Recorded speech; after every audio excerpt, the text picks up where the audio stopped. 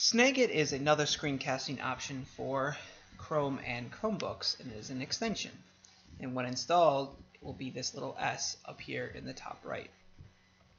When you click on it, you'll want to make sure that your microphone is working. So you want to click on it and make sure the slash is through it.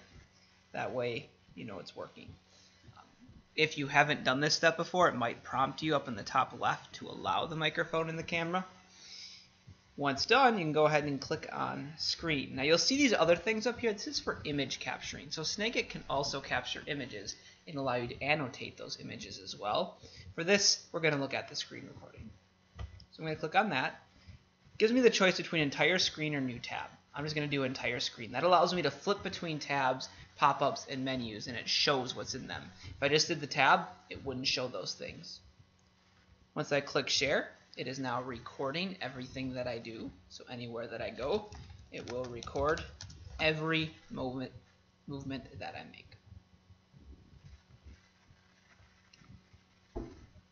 And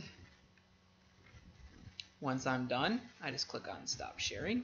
It will load up a new window where it'll give me a preview of what I made. There's a couple things you can do with this. Number one, name your video. After a syncing is complete at the bottom, you can name your video.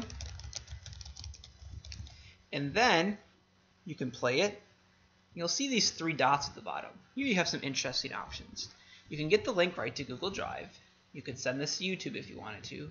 And then the last one only appears in special situations. This is animated GIF.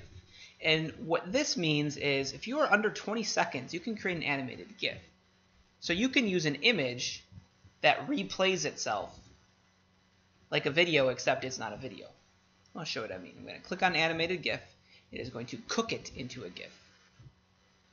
And then when it is done, you can go ahead and download that and grab the link as well. So I have the link to the GIF. So then I can just paste this GIF here.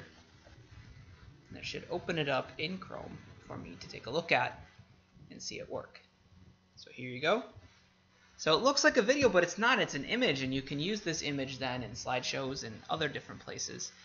So it's just a repeating example of something. So if you can keep your video under 20 seconds, you can make a GIF out of it.